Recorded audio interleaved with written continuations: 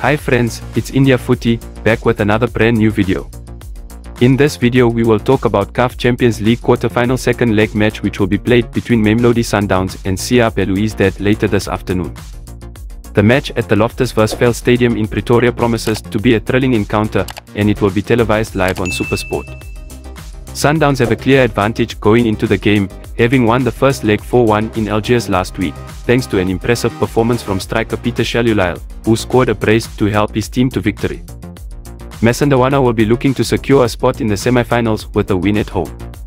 The South African side has not progressed beyond the quarter-finals since the 2018-19 season, and they will be eager to make a statement this time around.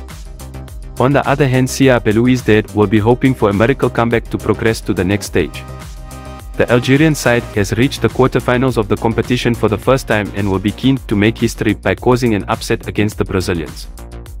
CAF Belouizdad has a mountain to climb in this fixture, but they will take heart from their impressive performances in the group stages, where they finished second in Group D behind ES Tunis.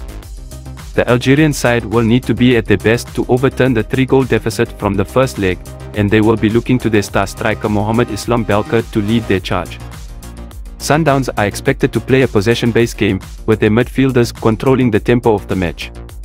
They will be looking to create chances for their forwards, with Belouizdad and Themba Zwane expected to play a crucial role in attack. Sundowns are expected to win this fixture and progress to the semi-finals of the competition. They have a comfortable lead going into the match and will be playing at home, which gives them a significant advantage. However, CAF Belouizdad cannot be underestimated, and they will be looking to cause an upset and make history. It is set to be an exciting game of football, and fans of the competition will be eagerly anticipating the outcome.